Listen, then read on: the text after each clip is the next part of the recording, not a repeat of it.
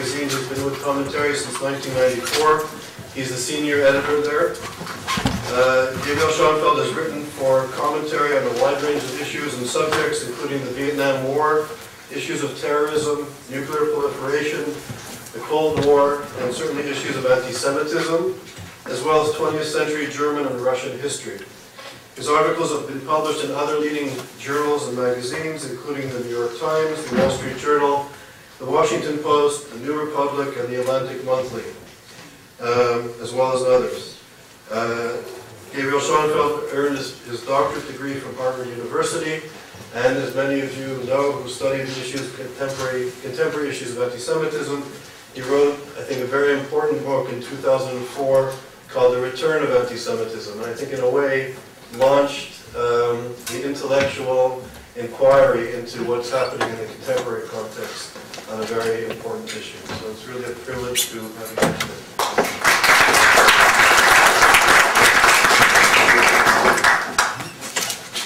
Thank you very much, Charles, for that generous introduction. And it's really indeed an honor to be here at Yale talking about this important subject. I want to just begin by acknowledging the presence in this room of my sister, Miriam DeMeo, and her husband, Dan DeMeo, who's on the faculty here, and their son, Jonathan, who's a sophomore here.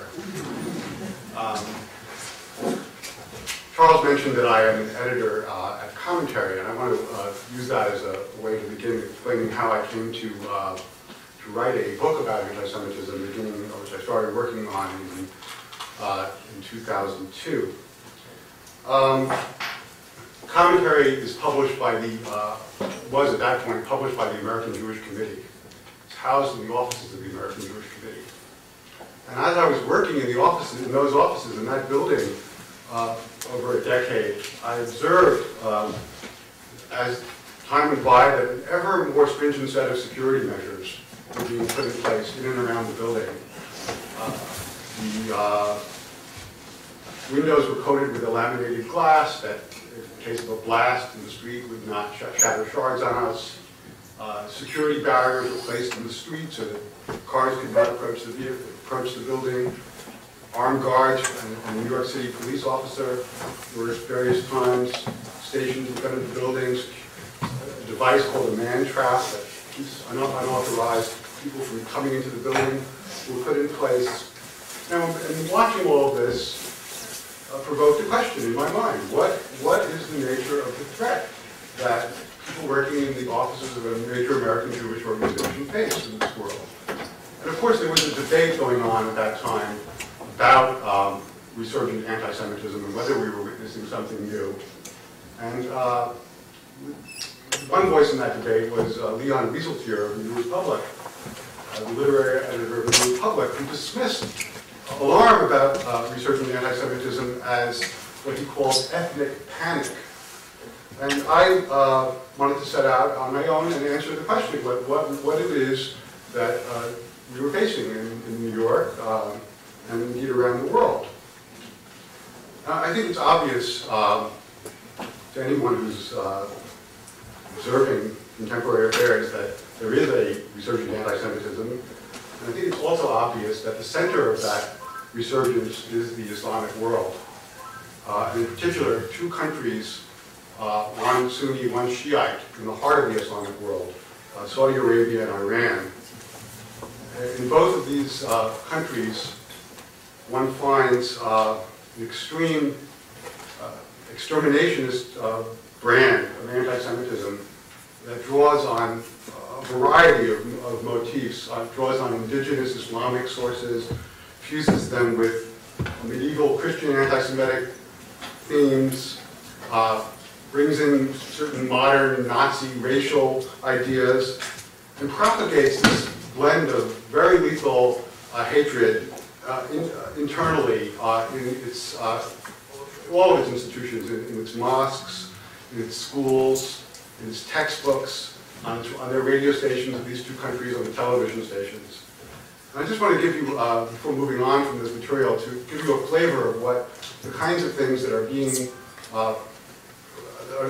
put into circulation by these countries. This is an account by the Saudi newspaper Al Riyadh, of how Jews, for the festival of Purim, make pastry we call hamantashen. And the ingredient for this is not poppy seeds in their telling of it, but something else. And just a brief paragraph. They explain that, let us examine now how the victim's blood is spilled. For this, a needle-studded barrel is used. This is a kind of barrel about the size of a human body, with extremely sharp needles set in it on all sides. These needles pierce the victim's body from the moment he is placed in the barrel. These needles do the job, and the victim's blood drips from him slowly. Thus, the victim suffers dreadful torment that affords the Jewish vampires great delight, as they carefully monitor every detail of the bloodshedding with pleasure and love that are difficult to comprehend.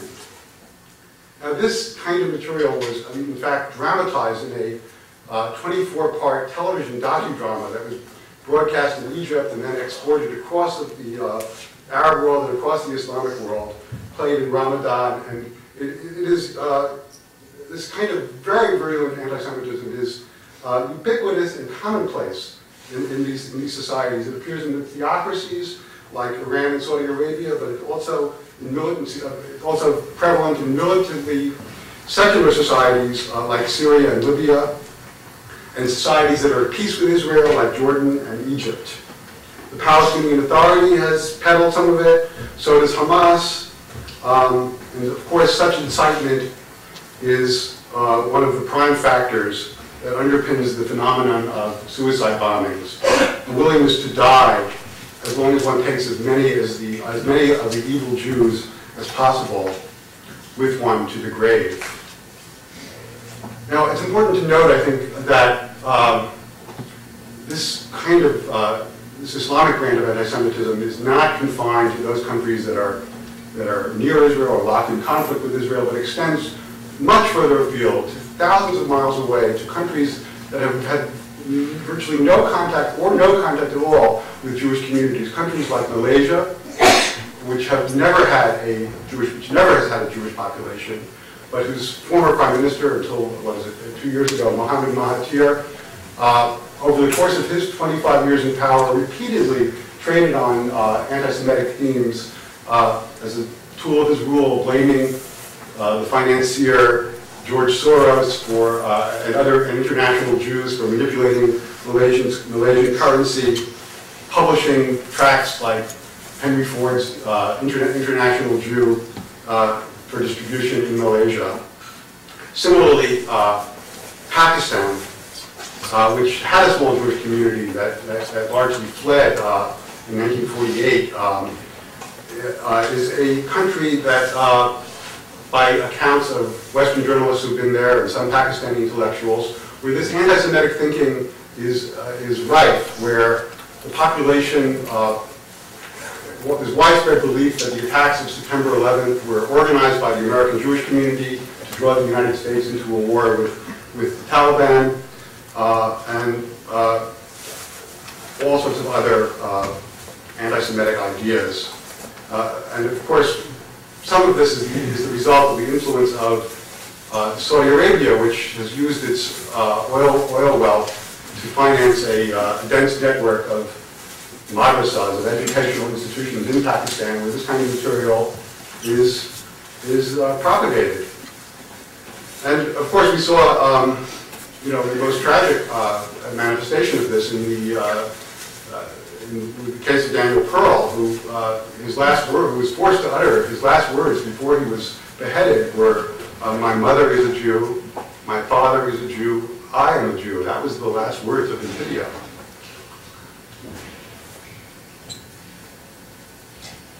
Now, Europe would seem to have inoculated itself against this kind of anti-Semitism.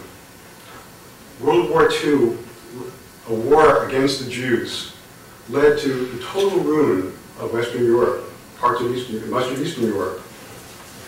Along with 6 million Jews, tens of millions of other Europeans, civilians and soldiers, perished in the war that Hitler unleashed against the Jews. And this indeed has served to inoculate Europe to a large degree against this kind of certain kind of anti-Semitism. There is an anti-Semitic right in Europe, but its electoral ambitions have not really amounted to much. The two exceptions to the rule, perhaps, or maybe they're not exceptions because they themselves have not gotten very far, are Jean-Marie Le Pen, the head of France's National Front, who in 2002 managed to force a runoff in the election with Jacques Chirac, which was the high watermark of his career. But he subsequently lost to Chirac in the largest landslide in the French history of the modern French Republic. And his platform, in any case, was more generally xenophobic than anti-Semitic, although it was not certainly free of that, or tinge of that. And then, of course, there's in Austria, there's the case of Jörg Haider, the head of Austria's Freedom Party, who comes directly from a man who comes directly from a Nazi milieu. His fortune is based upon lands that he inherited from his parents, which was confiscated from Jewish families in Austria. And in 1999, he managed to win, his party managed to win 30% of the vote in Austria. And the New York Times at the time editorialized that this represented the possibly the wave of the future. But in fact, the Freedom Party in elections 3 years after that dropped down to 10%. And it's really remained a rather marginal party. And I think in both instances what's happened is that these xenophobic parties have had their xenophobic message co-opted by more mainstream parties, and they've lost influence. But if this kind of right-wing fascist or Nazi-style anti-Semitism has not been on a tear in Western Europe in the post-war era, this hardly means that anti-Semitism in Europe is dead. For there are other anti-Semitic traditions that are very much in play. And the first and the most obvious is the Islamic one. There's been a profound demographic shift in Europe in the post-war era. If there were 1 million Muslims in Europe, living in Europe in 1945, today that number has swelled to approximately 20 million. And they represent one of the fastest growing populations in Europe, in a world where birth rates are very low. And I'm aware that I'm making some gross generalizations that cover up some significant variations among European Muslims. We go from country to country and from grouping to grouping. But in general, it is a population that is faring very poorly on every indicator of social and economic success. It's suffering from high rates of unemployment, high rates of illiteracy, high rates of incarceration. It is a profoundly alienated population. It is also a population that has brought with it to Europe many of the attitudes and the passions and the hatreds that are ubiquitous in the Islamic world. And it's also a population that is still living in Europe, recipient of broadcasting from the Middle East. Some of these very these hateful television broadcasts are beamed directly into France and Italy from places like Lebanon. And one result of this has been a striking rise in the level of violence directed against the objects of this group's hatred, namely Europe's remaining Jewish population, its institutions, its synagogues, cemeteries, and on individual Jews. And the most dramatic case, I think, has been in France, where we've seen the most activity of this nature, culminating in the torture murder last year of a young French Jew, Ilan Halimi, which seems to have awoken the French government to the nature of the problem at last, and there has been a concerted effort to try and confront it. But the fact is that it's difficult to be a Jew in France today, that French Jews are emigrating from France to Israel in record numbers, that French Jewish parents who typically prided themselves in the past on entering their children to the French public school system are no longer able to do that in many cases. The French schools have become too dangerous for their children. And it's a place where the chief rabbi of France has warned Jews not to wear attire that identifies them as Jews in public, which is a striking thing to be said in Europe of 2007.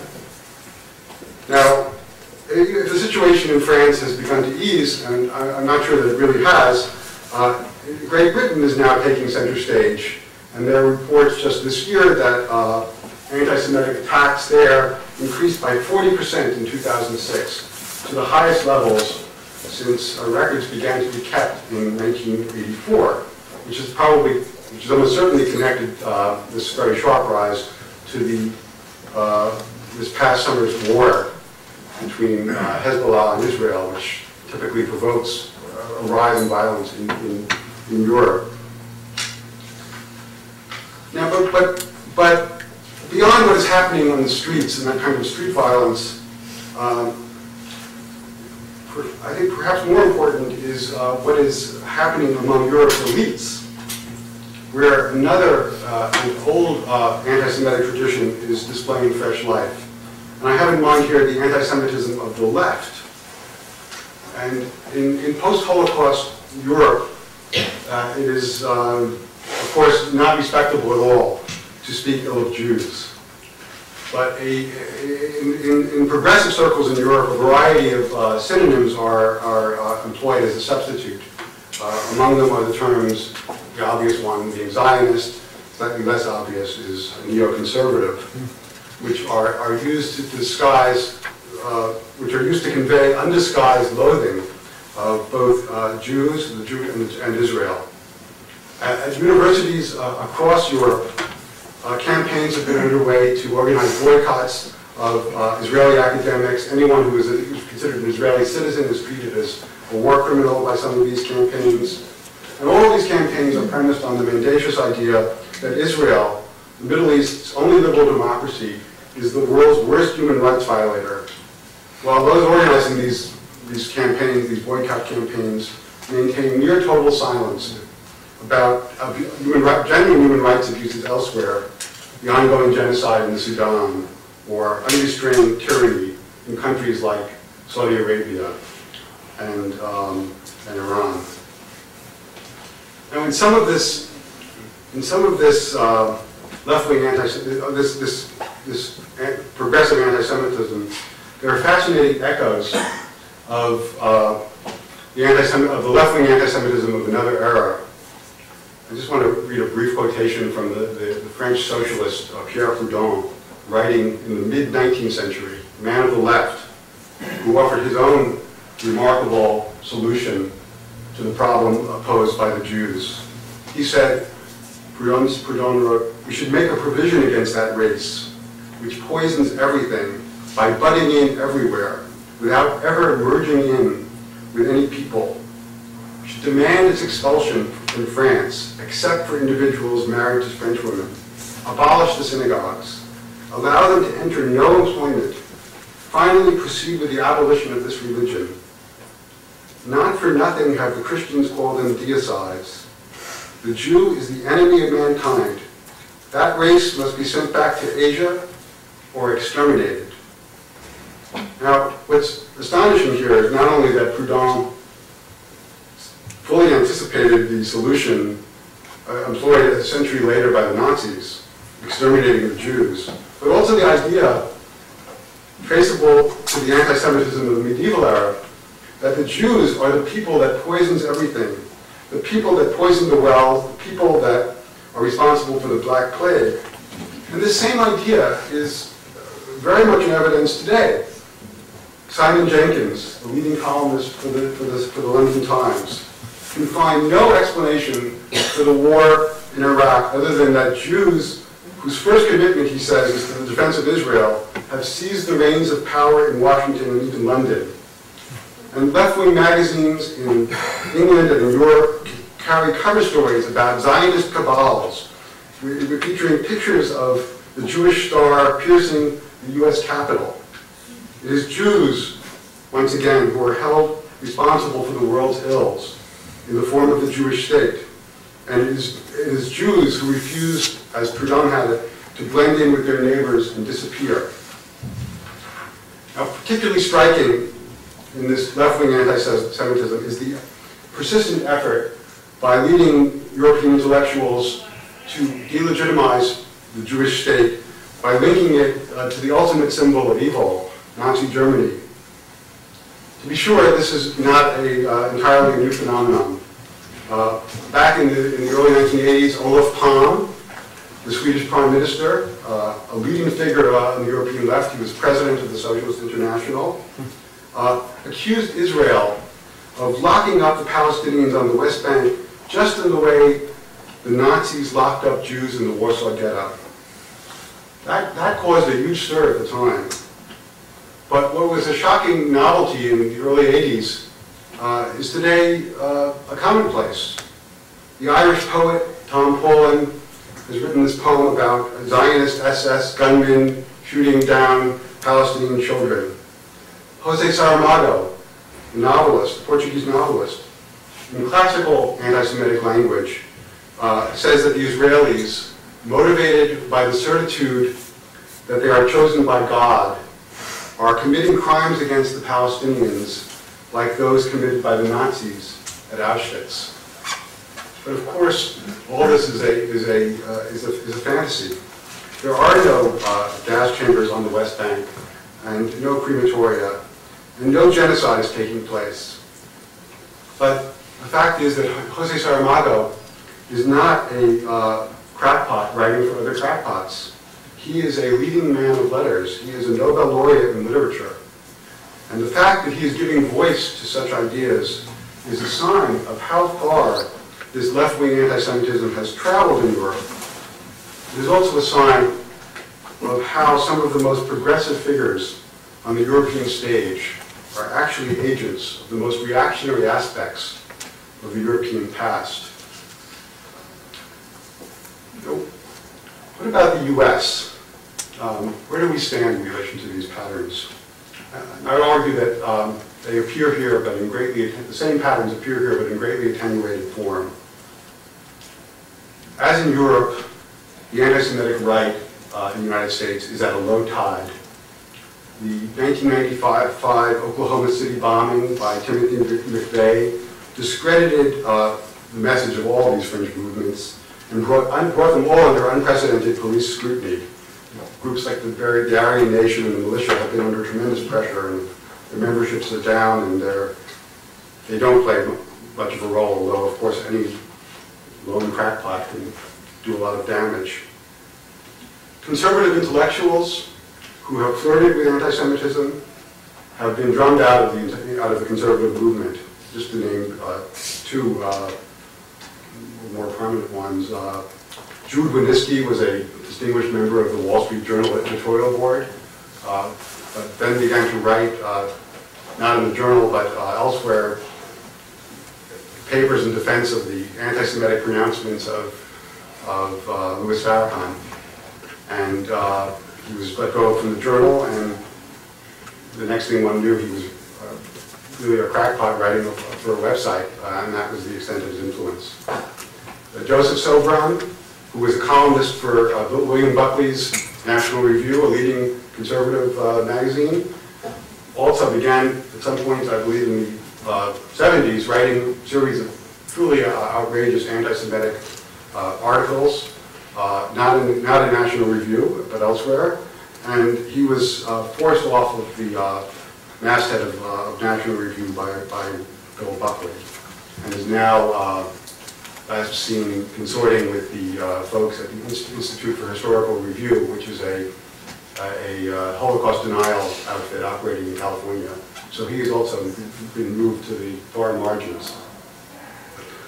When various fundamentalist Christian leaders like Pat Robertson have given voice to anti-Semitic ideas, they have come in for vociferous criticism from across the spectrum. Anti-Semitic politicians on the right have not gotten very far at all. David Duke in 1991, perhaps the leading exception, he managed to get 30% of the vote in a Louisiana gubernatorial election, but it's been downhill for him ever since. He had a fraud conviction, he served time in prison, and he has surfaced most recently, not surprisingly, at the Holocaust Denial Convention in Tehran of late last year. Pat Buchanan, who has flirted with anti-Semitism repeatedly over the years. His various presidential runs amounted to nothing on both the Republican line and the populist line. Running in 2000 as a populist, and not really making much of his anti-Semitic ideas along the way, incidentally. He did not prove to be very popular. He received 0.04% of the popular vote. So the right, this right-wing anti-Semitism is not flourishing. The other traditions are doing slightly better. As in Europe, we have our own indigenous and Islamic anti-Semitism. We have some 2 to 4 million Muslims in the U.S., in the United States. Perhaps 3/4 of them are immigrants. This is a population that is much better integrated into American life than is the case in Europe, and much more prosperous and thriving. But still, there are elements in this population that are publishing blatantly anti-Semitic material. The Arab Voice, one of their major newspapers, has republished Protocols of the Elders of Zion. There's ubiquitous articles and books in Islamic bookstores, in Arabic language bookstores, in which the thesis is put forward that Jews are responsible for or Israel is responsible for the attacks of September 11th, and so forth. And this Islamic population, like Jewish population, like the Christian population in this country, has organized its own system of day schools and Sunday schools to convey their faith to their children. And according to reporting by the New York Times and the Washington Post, many of the textbooks in use in these schools, where there's some 30,000, 40,000 kids being exposed to this material, are textbooks which have been imported from Saudi Arabia and which teach things like that Jews are the sons of monkeys and apes, that Jews worship money, and other standard and not so standard anti-Semitic tropes. Now, unlike in Europe, we also have a black Muslim population with very special circumstances, including the fact that some 300,000 to 400,000 black Muslims in this country are incarcerated in prisons. And these inmates, like other inmates, have religious needs that must be catered to. And in one institution after another, it turns out, the authorities have turned to Saudi-trained imams to administer religious counseling in the prisons. So we have a situation where a sector of American society that is most prone to violence is being indoctrinated in some of the most fundamental brand of Islam, including in some instances directly its anti-Semitic teachings. And actually, as an editor of commentary, I've received letters from prisoners, Jewish prisoners, just complaining about the situation in their prisoners over the years.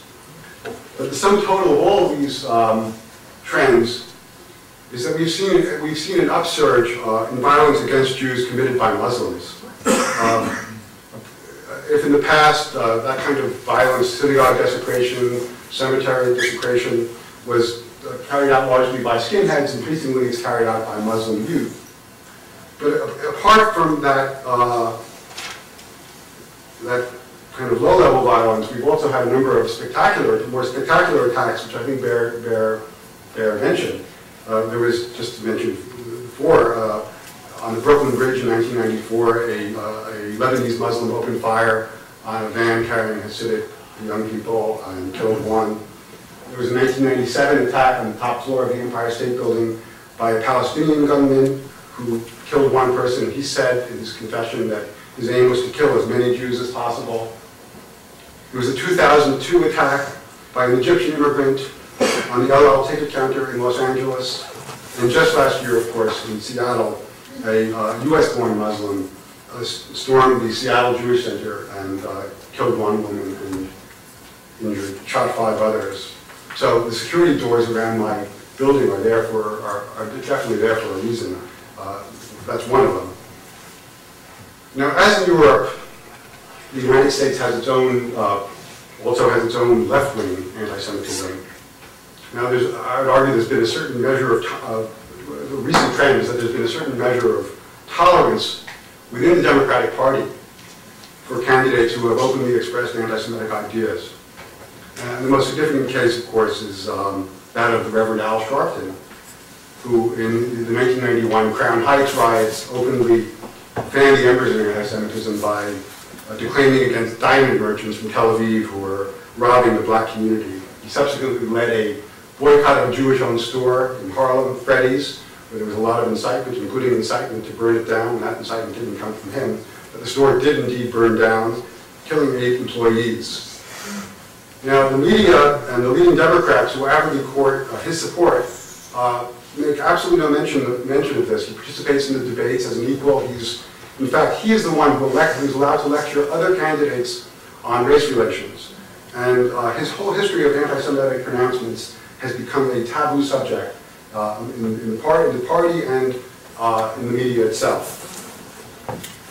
Now, as in Europe, much of this left-wing anti-Semitism can also be found in universities. We saw this particularly when the Second Intifada was at its height, that there were demonstrations on campuses across the country in which placards were held up, in which the Jewish star was equated with the Nazi swastika, placards bearing pictures of dead babies labeled slaughtered according to kosher rites were visible. But beyond these, again, street-level activities, there have been activity in the elite faculties as well, including in the Ivy League faculties, where there has been a movement, somewhat now in abeyance, to single out Israel as the world's worst human rights violator, and as the only country that institutions like Yale, MIT, Harvard should divest their stocks from. As I say, this campaign is, I think it's not done all that well. I don't hear that much about it right now, but the universities have now given birth to another controversy in which 2 leading political scientists, John Mearsheimer of the University of Chicago and Stephen Walt of the Kennedy School at Harvard, have published this paper about the undue influence of the Israel lobby. But the way they define that is essentially American Jewry as a whole, and the paper itself raises the question, or directly suggests, that American Jews have dual loyalties, which is a time-honored anti-Semitic canard, and which, in fact, does not mean dual loyalties at all, but actually means single loyalties, loyalty to their fellow Jews ahead of loyalty to the United States. And this is an argument that they've made at great length with a great many footnotes, but they're wrapping an old anti-Semitic idea in scholarly garb. Now, Mearsheimer and Walt would strenuously deny that there's anything anti-Semitic about their paper.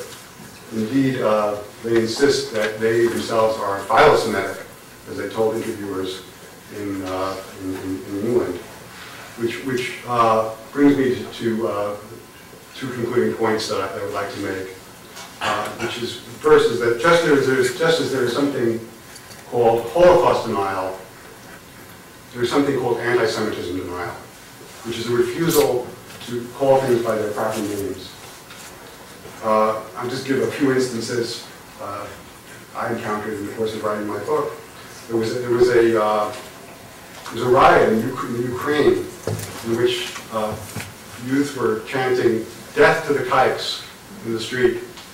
And the following day, the mayor of Kiev had a press conference.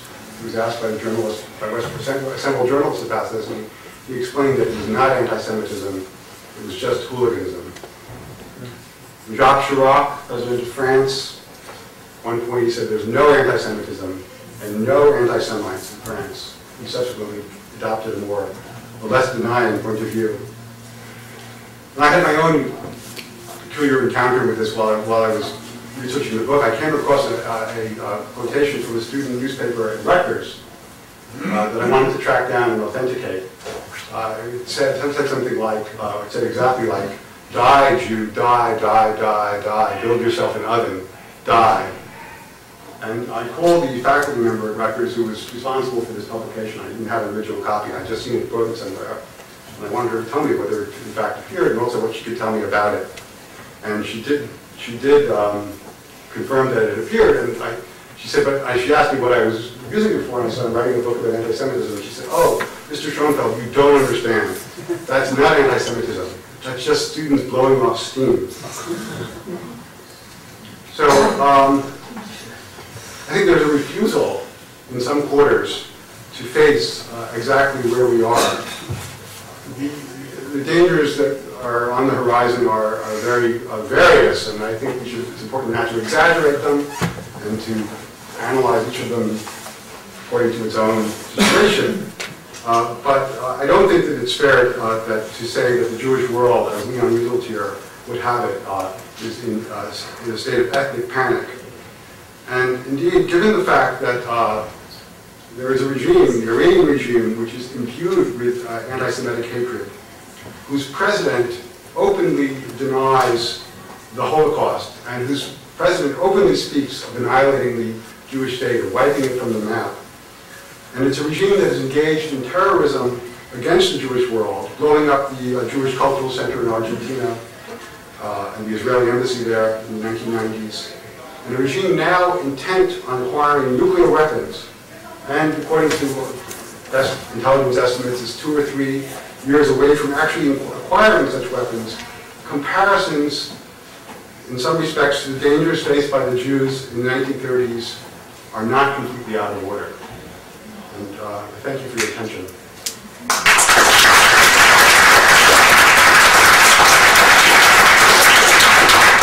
Thank you very much. So Dr. Schoenfeld has agreed to take questions. Specifically, early on in your talk, you mentioned about the anti-Semitism in the Muslim world and the publications there and the television shows. So I wanted to know about 2 things. One, what can be done to combat it in the Muslim world? And 2, to what extent is it bad faith versus if everywhere you look there are publications of the Protocols of the Elders of Zion, people come to believe, oh, well, it must be true. So to what extent is it driven by bad faith, you think, versus ignorance or misinformation? I think it's largely not driven by bad faith, but is taken on a life of its own and accepted as truth by large segments of the population. Now, when it goes into intellectual circles, things become more murky, but I think it's not an accident that a leading Egyptian journalist, Mohammed Haikal, who wrote, I mean, some of the best histories of, let's say, the Yom Kippur War from the Arab side, a reputable historian, a man who moves in, comfortably in European capitals, has endorsed the works of David Irving, the British Holocaust denier, and so there's, I think there's I don't know if it's bad faith or not, but it's a fact that these beliefs are top to bottom. They're not just at the grassroots; they're in the elite, and as for combating them, that's a very difficult problem. Apart from regime change, what measures short of regime change can be employed? There is some Western broadcasting into some of these societies, which I think can play an important role.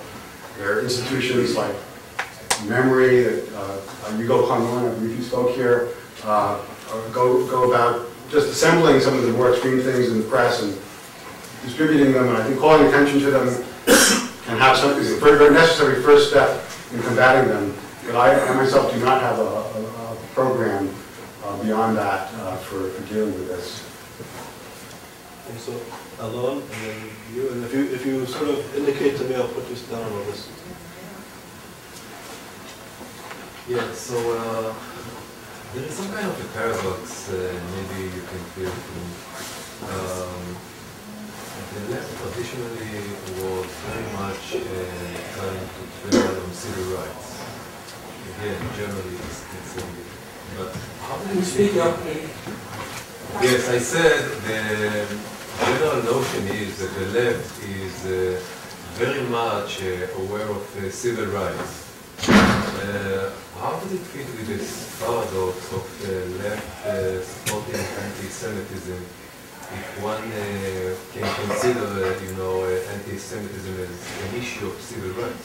Well, it's a very good question, and I guess the way I would answer it is that the left and liberalism are composed of many strands of thought, and some of them are very much in contradiction with one another.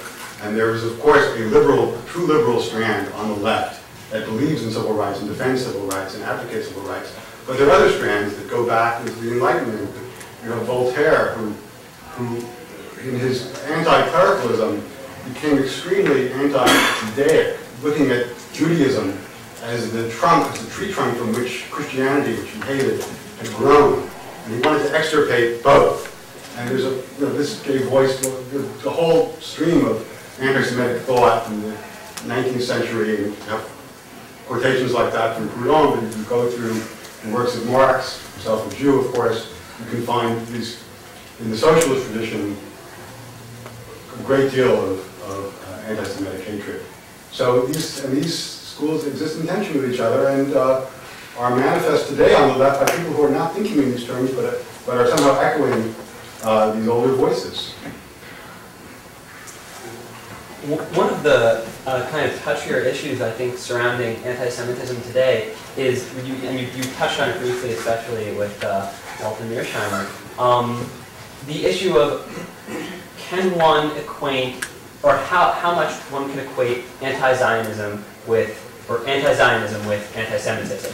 And this, I think, also recently has become a very hot issue with to what extent the left in the American Jewish community that's very critical of Israel is almost anti-Semitic or self-hating. So could you talk a little bit about is there a distinction? If there is, what is? Well, I think it really depends here how we would define anti-Zionism. If anti-Zionism is the belief that there should be no Jewish state in the Middle East, I would have to call that anti-Semitic, because the practical consequences of that would be to lead to the death of the Jewish population of Israel. I mean, where are they going to go, and are they going to live under the regime of Hezbollah or Hamas? Or that seems to me like fairly simple. I think matters get much more murky when we're talking about criticism of what Israel does in particular instances, and some of those criticisms can be anti-Semitic, some can't be. I'll just to give an example of a kind of criticism that I would regard as anti-Semitic. When, for example, in 1994, and this hotel was blown up in Netanya, and Israel launched an incursion to Jenin, a refugee camp, to try and apprehend the perpetrators. All sorts of people were condemning Israel for the crime of genocide. And this, I think, this kind of extreme exaggeration. I mean, there were, I think, a total of 50 people, Palestinians, most of them were armed gunmen, died in that gun battle. To call that genocide, I think, is to really misuse language and then to raise the question of why you're misusing language. But I think to raise objections to where Israel puts its security barrier, all sorts of other questions are not necessarily motivated by bad faith and could be perfectly legitimate. But I think one has to go on a case-by-case basis. There's no bright line. I have two questions, Gabriel. One is, where in the pantheon of Jew haters or critics of Israel would you put Jimmy Carter? Secondly, I'm from Canada.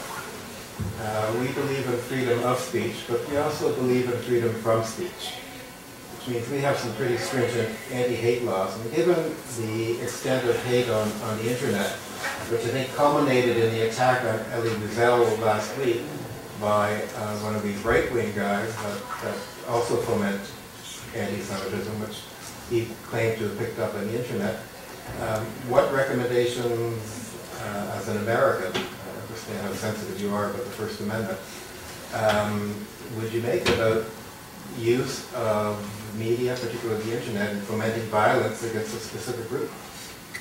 Both excellent questions. Jimmy Carter is an interesting case, and he just published this very controversial book, which we all have been hearing about, and he's both at Brandeis. There's some things in that book that really make you wonder about where he fits in the anti-Semitic tradition. He criticizes Israelis for not being religious and for desecrating Christian sites or not behaving properly toward Christians. And there's some Christian motifs in his anti-Semitic, and I think arguably anti-Semitism, the way he this kind of double standard that he refuses to criticize any act of Palestinian terrorism in that book, but hammers Israel for all sorts of things, and raises questions about his motives in doing that. But I can't go deeper into his psyche than that, and I haven't read his book, so I'm just relying on reviews, including an excellent one that we published in the February issue of Commentary. As far as the hate crime laws and controlling the internet, I really don't see a possibility for that here in this country. I personally am not opposed to when Austria locks up a Holocaust denier like David Irving, he was locked up for 3 years. That doesn't trouble me. I don't think that we need to export our First Amendment around the world to situations where history is very different and much more fraught. I'm basically a liberal on this issue. I think that speech should be answered by speech. Violence and incitement to violence are matter, and there, it's direct incitement there. Otherwise, that do allow for intervention. But there's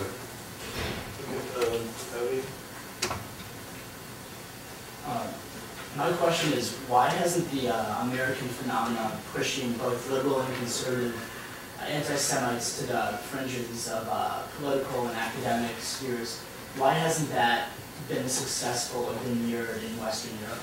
Well, the histories are just so different, and the soil in Europe is so much more fertile for this kind of thing. The United States has really never been a place where anti-Semitism has enjoyed much popularity. I mean, there's some exceptions and some exceptional periods, but whereas a melting pot, there are other groups that have been beneath the Jews in our history. Of course, American blacks occupy a space that's far below them, but in the 19th century, Catholics and Italians who were the objects of prejudice. So the Jews are not at the bottom. And while in Europe, for all sorts of historical reasons that many volumes have been written about, they are been a targeted minority and remain so, even though they've largely been destroyed. Yeah, and also two questions for you. Pakistan is very complicated because here you've got Musharraf who met with the American Jewish Congress and encouraged a group of American Pakistanis to go to Israel, and they did, and report back to them. And at the same time, I don't remember hearing Musharraf cry out that Daniel Pearl was murdered, nor any changes in the textbooks there and things like that. So I wonder if you had gone any deeper into the issues in Pakistan. And the second question is, in Connecticut, what's facing right now is University of Connecticut has traveled to Dubai, has been talking to Dubai about a branch campus, and because we're speaking out that maybe that's not such a good idea, they're putting it on hold right now.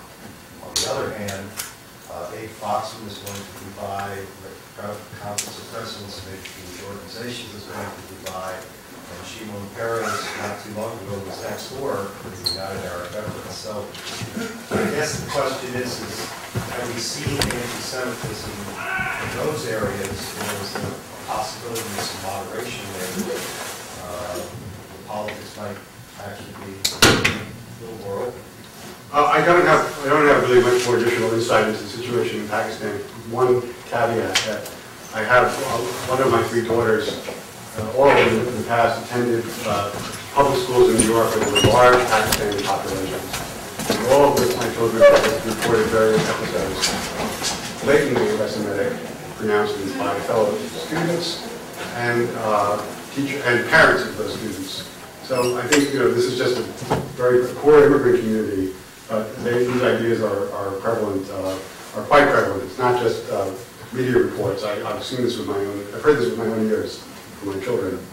The Gulf states, they're small, and I think they're in various ways they're easier states to modernize. They have the resources, and I think there is more hope for them that they were going to move away from these radical ideas. They have a strong interest in combating Islamic terrorism, which thrives on this kind of hatred and in fact is organized around it. So I think, I don't know the specifics of what your school is organizing, but I'm not for closing all doors, and I think there has to be a process of influence at work in dealing with these countries.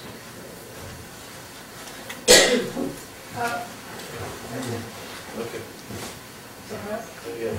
I wonder if you would agree that the rise of anti-Semitism is highly correlated with the lower standing in many people's eyes of Israel's behavior. If you agree with that, I wonder if you would, taking the U.S. situation first, if the fact that the Jewish leadership in the United States, I'm not going to go with but the Jewish leadership seems to be unwilling to decide when it should support what Israel is doing, when it should not support. You should say to yourself, sometimes they do good things, sometimes not so good things. We all agree on that. But the Jewish leadership doesn't differentiate. The word is black and white. It's almost like Bush saying either for us or against us. That word is not like that. The word is gray, not black and white. So the question I have is, in Israel, people do object to certain things that Israel is doing. Others do not object. But in the U.S., we don't get that in the leadership. And I think that's what leads to the kind of anti-Jewish feeling among many people that we are, in fact, monolithically in favor of Israel, no matter what they do. Well, I'm not sure. I mean, I think, I'm not sure how true that picture is. There's some elements of truth in it, but having inhabited, work closely with people in a major Jewish organization, I'm not affiliated with that organization, but I've seen them up close.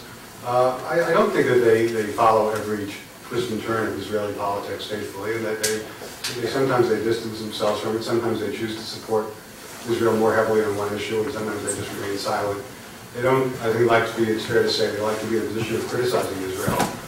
That's not what they see their role as doing, but they don't defend everything Israel does slavishly. And I don't think, in the final analysis, that what the Jewish American organizations do or don't do is what's promoting this anti-Semitism. I think I see it much more as a rational phenomenon that has roots in all sorts of resentments and hatreds that are not susceptible to change. But I also think that the first part of your question is relevant in that when Israel was much stronger and had unquestioned superiority in the Middle East, when it was after the 67 war, we didn't see very much of this. It was really after 73, and when Israel suffered its first major defeat, that we began to see a great deal more sympathy on the left and other sectors for Israel's critics, and including some of the more radical ones. You see it only as a military superiority? Well, its entire sense of Iran is also eroded. It's not. I think it's become. It's not a fashionable country to support. It's become deeply unfashionable for lots of reasons. And now, of course, its leadership is in kind of unbelievable malaise that can't help. But I don't see this really as, in the end, as a result of anything Israel does or doesn't do. I mean, I think it's a factor, but it's not the decisive factor. I just wanted to answer what I think I've heard about the civil rights, the liberal issue about why people against Israel go abuse it. Well, one of the things people say, and I'm not speaking for myself, is that the Palestinians have been, locked up or whatever, all the kinds of things, which all have some truth, but not, I personally don't believe that Israelis are responsible, but that's the kind of thing I've heard about people who feel that Israel was, violating. Right, well, I mean, that's clearly, yes, that's clearly. And you didn't yes. answer, you had another answer. I had another answer, but I think your answer is. Maybe superficial. Well, it seems valid as well. I just didn't go in that direction for whatever reason. Since you ventured into the area of Muslim terrorism, I'd like to ask you the most effective terrorism that the Muslims, Palestinians used against the Israelis were, of course, the suicide bombings, and there was no criticism of that. Now they have extended that technique to blowing up each other with the destruction of the Shiite the Golden Dome, blowing up Shiites, blowing up Sunnis, and Sunnis blowing up Shiites, Arabs, Muslim Arabs destroying black Muslims in Dhofar and Chad, and the absence of any criticism by the clerics of Islam and the intellectuals of Islam. I understand why they didn't care when Jews were blown up, but what's the psychopathology? Well, I mean, the prevalence of anti-Semitism is a classic indicator of a very sick society. Yes. And so it's not surprising that that sickness is spread, not only, and the victims of that sickness, and not only Jews in the Arab world and the Islamic world generally. There's so few Jews left that these sick societies are turning on themselves and each other and waging war against each other, and which is what we're seeing now in the really open Sunni-Shiite split that's dividing the Middle East, which holds some interesting opportunities for Israel in strategic way, possibilities of alliances, in fact, against Shiites and some of the Sunni regimes that have been talked about more. But as you say, the clerics are not likely to be making criticisms of either side without fear of consequences. It's a very violent world where people are abducted, tortured, and killed. So it's risky to raise one's voice against many things in these tyrannical societies. Yeah, I guess I found your account of the right's renunciation of anti-Semitic elements a little bit unconvincing, and I'm thinking, somebody like Pat Buchanan has sort of received the Sister Souljah treatment from the right. There are a lot of people who didn't get the memo, like MSNBC and his 50,000 subscribers to his magazine and Reagan Books or whoever publishes his books. And just to compare him with somebody like Al Sharpton, I would say they're equally corrosive and divisive figures, but I'd also say they occupy equally sort of unmarginalized or not marginalized enough kind of positions. If you look at their electoral success, I think Pat Buchanan did a heck of a lot better in 1992 than Al Sharpton ever did. He maxed out about 15% in South Carolina. So, I mean, if you're using that as a rubric. So I just thought your account of the right was just a little bit Pollyannish, and I think kind of long-term, I mean, isn't maybe the long-term threat from the right still the more dangerous? First of all, all your remarks about what I said seem on target. I really was talking about the electoral prospects of Buchanan, but I do agree with you that he's not been marginalized. He's accepted in these mainstream places. Certainly not accepted in the Republican Party, though, because he's left the party and he's a liability for the party. But I think he is a part of the mainstream media culture. I just don't see the evidence that would point to the right being the long-term danger in this country for anti-Semitic movement. I see, to the extent that I see trouble, I see it coming from the Islamic world and from the left, and I in chapter and verse. I think Walt and Mearsheimer represent an interesting new twist because they're not on the left. They're really centrist, realist types. So it's a kind of emergence of this kind of dangerous current right in the very center of the establishment. I don't think I don't know if you would call that the right or not, but it seems to me just dead center.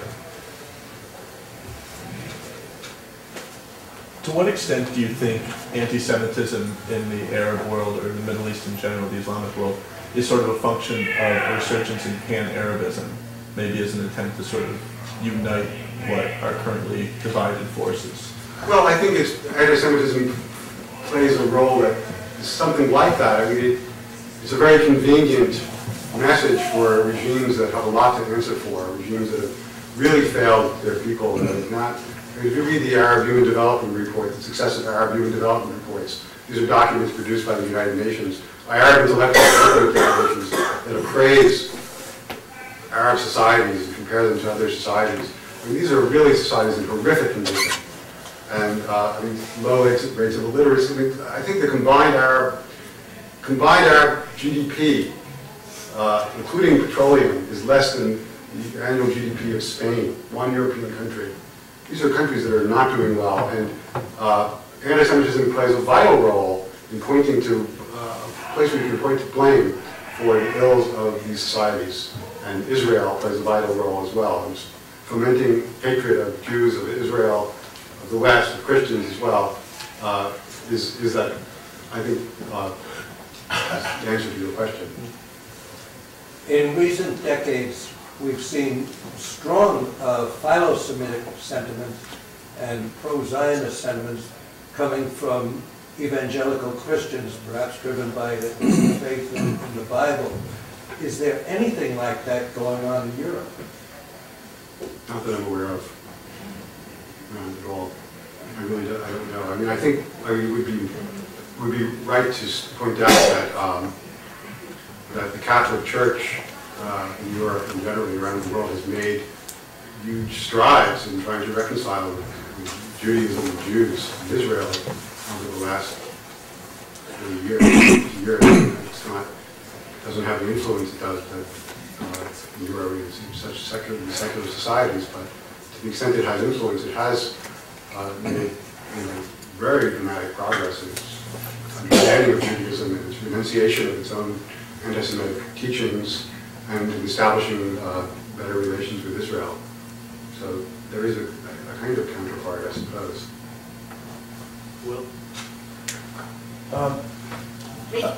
So far, thank you very much for your comments today, and I really agree with basically everything I've heard you say. But nonetheless, I feel like there's something missing still. And we've heard a lot of the historical, political roots of anti-Semitism and the different strains, left and right, Islamic and secular. But I think there's something to be said for the dispossession of the Palestinians in the 20th century, and that this is a cause of much of the resentment. The creation of the State of Israel was by force of arms. The Arabs were not represented when Israel was declared.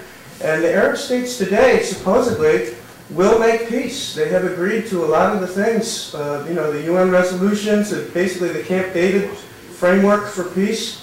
And I wonder if, you could address that at all. Well, I'll try to. I think there's some truth to that the plight of the Palestinians has, and the territorial conflict that provoked by Israel's creation undoubtedly has a dimension that is free from all these other things, but it's very tangled in and it's very hard to disentangle what it is. But I would also point out that many of these currents preceded the formation of the State of Israel, that the Arab states were aligned with Nazi Germany, and that during the war that Iraq was, and that there were the Mufti of Jerusalem, and that these Nazi racialist anti-Semitism was very prevalent in the Arab world prior to the establishment of the State of Israel, that these ideas were cultivated before and were growing long before Israel was attacked in 1967 and came into possession of the West Bank and Gaza, and that I don't agree with it. The Arab states at this point are willing and ready to make peace with Israel in terms that responsible Israel. Jimmy Carter says so in his book.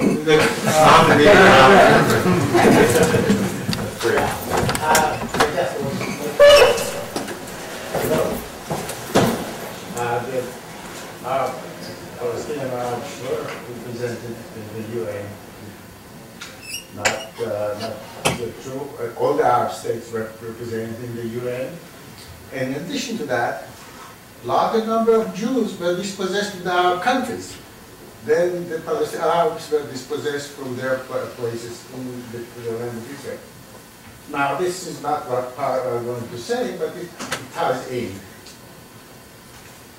In light of what you said, that essentially Arab anti-Semitism is state-supported and many times organized.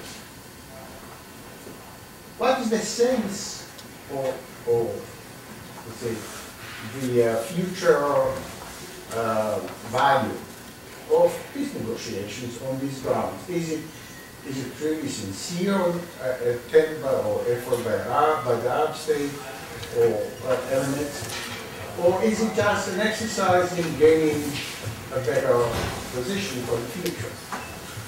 As a process of eliminating the Jews eventually or the second result? Well, I think the best case study here clearly would be Egypt, which society that they said the Camp David Accords have been in existence now for how long? Since 1979, and basically held, despite the fact that Egypt remains a society where there's a great deal of state-supported anti-Semitism, and largely because I think it's in Egypt's interest not to wage war against Israel. It has other strategic issues in the region. Those may change. I think that the great danger in dealing with any autocracy, especially one that peddles a hateful ideology like this, is that they're unstable, that they could be toppled tomorrow, that agreements are ultimately just pieces of paper. And Israel, or any state trying to enter peace negotiations with such a state, has to take into account their instability and their fundamental nature and the attitudes expressed by that are prevalent in the population. I think so.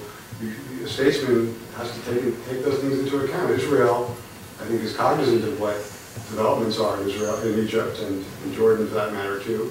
But sees it as its interest to maintain a state of peace with these countries, and has done so successfully. I don't negate what you said, but I'm trying to get your assessment as to what's the value of these. Well, Israel has been, I mean, in these cases... Is it temporary or is it long-lasting?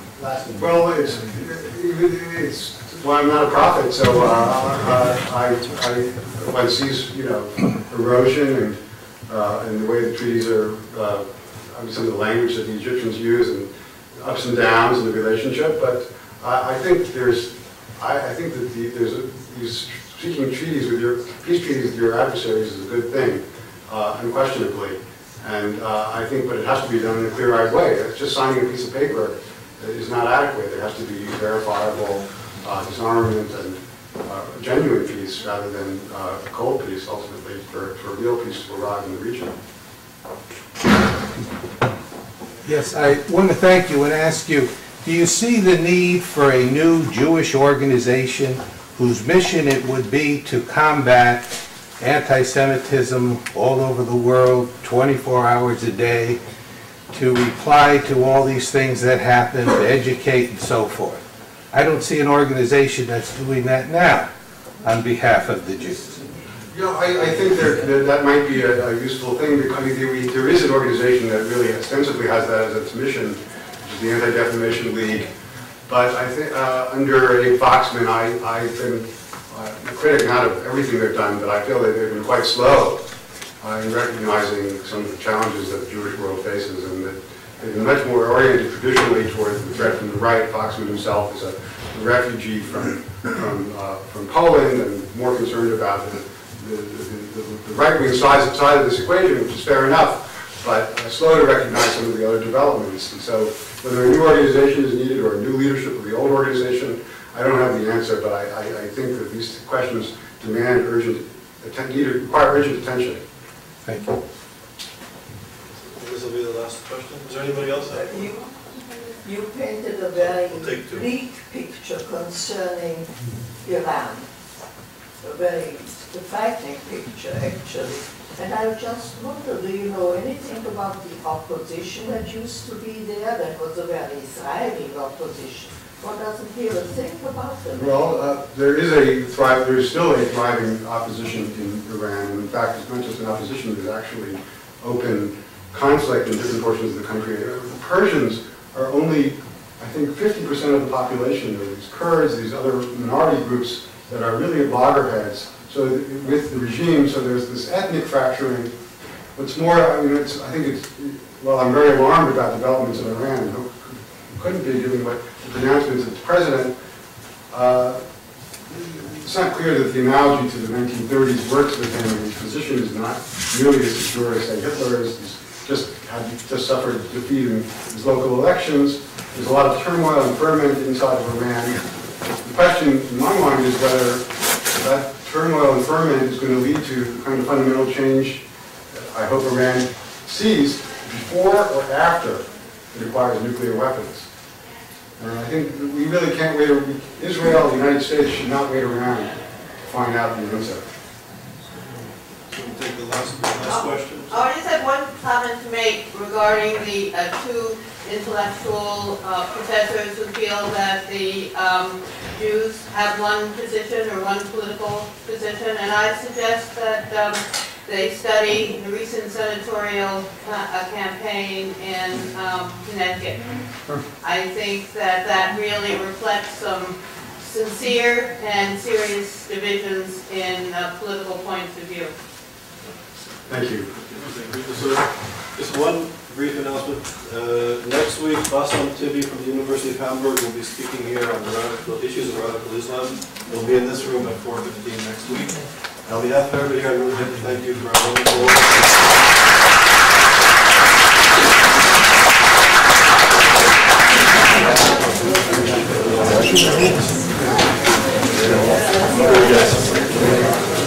See you Friday.